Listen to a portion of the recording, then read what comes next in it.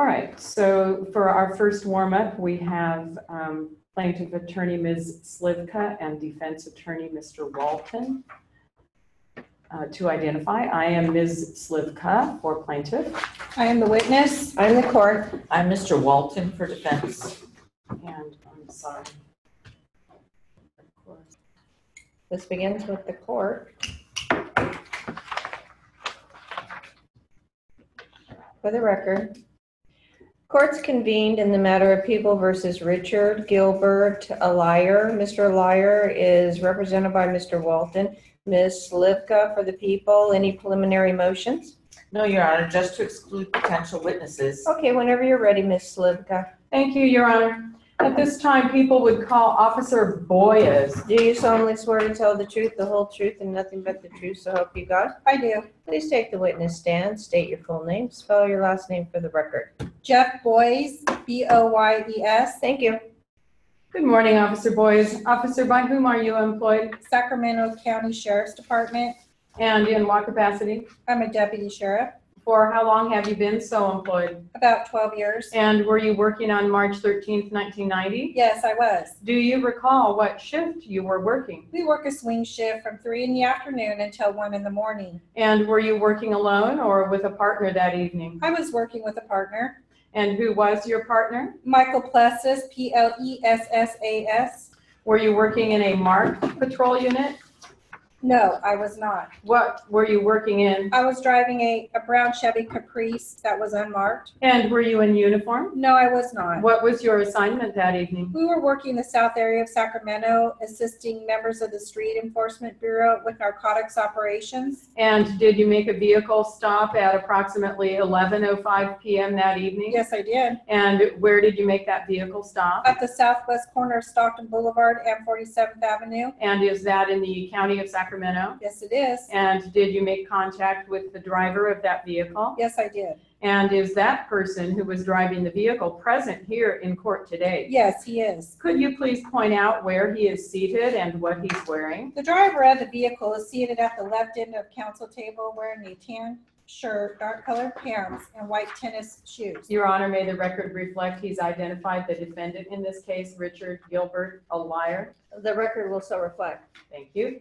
When you made contact with the defendant, did you notice anything unusual about him? I detected a slight to moderate odor of alcohol about his person. He was somewhat unsteady as he exited the vehicle. And did you notice anything else other than the unsteadiness and odor of alcohol? His eyes were slightly bloodshot, but not excessively so. Anything else? Not to my recollection. And after you noticed these things, what did you do next? I asked Mr. Alier for his driver's license. Did he produce one? He produced a California ID card.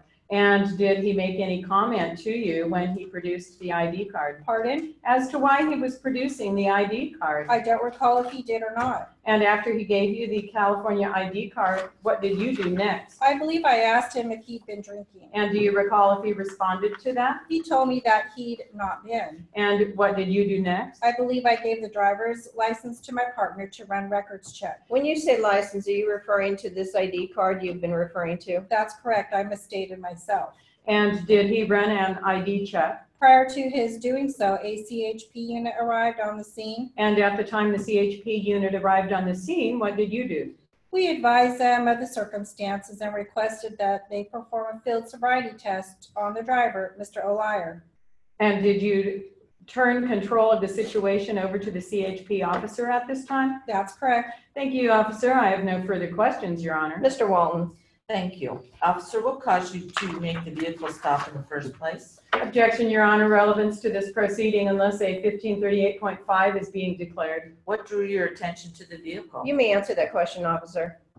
We observed the vehicle pulling onto the roadway without his lights on. Pulling onto the roadway? Onto the roadway without his lights on. Okay, what direction and what roadway are you indicating? The vehicle was parked on the curb several houses south of Fruit Ridge Road on Sampson, S-A-M-P-S-O-N. And it pulled out on what street? Pulled out northbound on Sampson without its lights on. Okay, it was not on Fruit Ridge at that time? No, it was not. Or I mean, it was not on Stockton at that time? No, it was not. Okay, and how far is Sampson where the car pulled out from the corner of Stockton and 47th. I would say approximately a mile. So you followed the vehicle for 1 mile. We followed it from Sampson and Fruit Ridge to Stockton and 47th.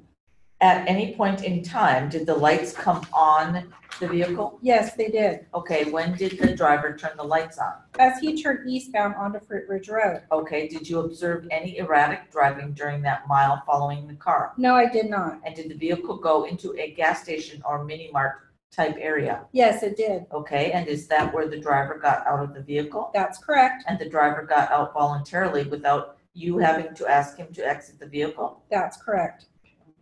Stop that there. Let's go to the other one.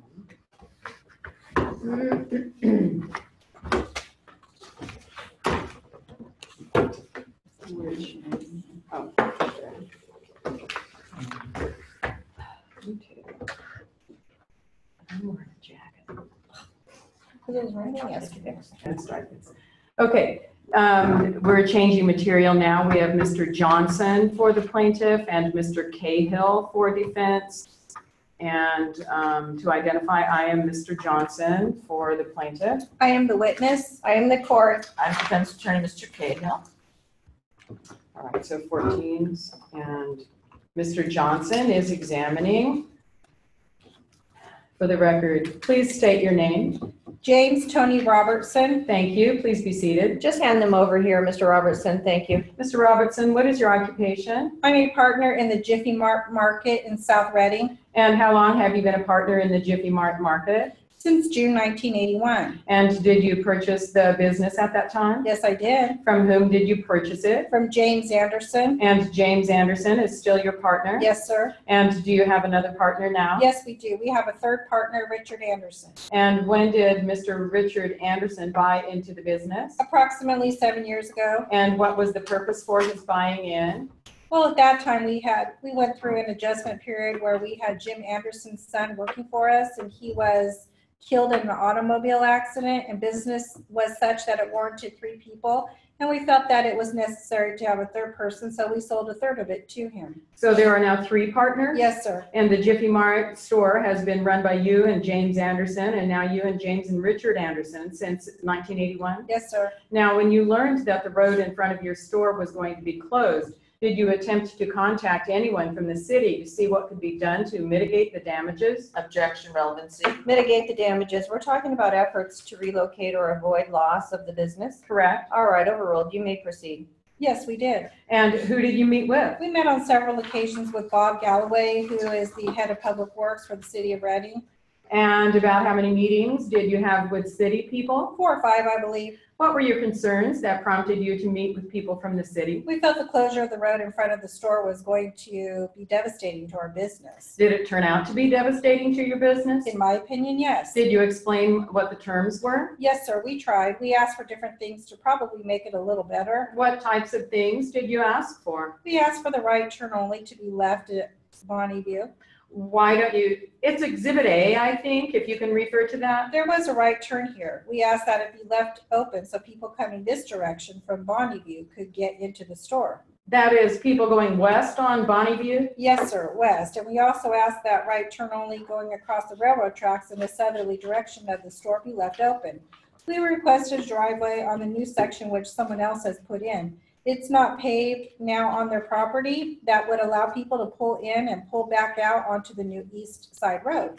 Now, you have your hand on Exhibit A and you're putting your finger on a driveway that is there? Well, it was in a similar area. It would have been on their property. You would come in and then exit going this way so that we felt some of the bigger trucks could pull in and pull back on the road. So you were asking for another exit? Yes, at this position right here, and we already asked for some lighting at the intersection where the old east side road and the new east side road connect. And we asked for some signs for sign permits. Were any of those requests granted? No, sir. Did anyone ever offer to relocate you or give you any relocation benefits? Objection calls for hearsay. Overruled. Were you offered any relocation benefits from the city? No, sir. That would pay for a move No, sir. and set you up in a new store? Objection, leading. Overruled. Did anyone ever do that? No, sir. No one from the city ever did that. And did they do anything to or agree to any requests that you made? They refused them. At one point, they told my partner, Objection, hearsay. It doesn't sound as if are you going to be quoting here in court of what somebody else said? Does the answer include a quotation from someone else? It's a letter. Sustained. You may approach it from another angle or foundationalize it. Now, did the city of Reading indicate to you what you could do to solve your problem? They didn't have any solutions. At one point, one meeting, Bob Galloway said that Objection, hearsay. Your Honor, Bob Galloway is Director of Public Works for the city of Reading and certainly a party to this. But I don't think that this particular aspect of the testimony bears on the issues that are in controversy, so I'll sustain. If you want to make an offer of proof outside the precedence, you may do so. All right, we'll make an offer of proof later. All right. I don't want to interrupt the proceedings now. Now, do you recall when the east side road in front of the store was barricaded? barricade went up on October 21st and 22nd, 1991. And what happened to your business at that time? There was a drastic reduction And reduction in what? in customers and dollars, everything. How did you determine there was a drastic reduction in customers? Well, we had a customer count previous to the road closure and then after the road closure. And in comparison, there was approximately 42%, I believe it was, reduction in customers immediately. Is the number of customers coming to Jiffy Mart, in your opinion, still down? Yes, sir, it's still down.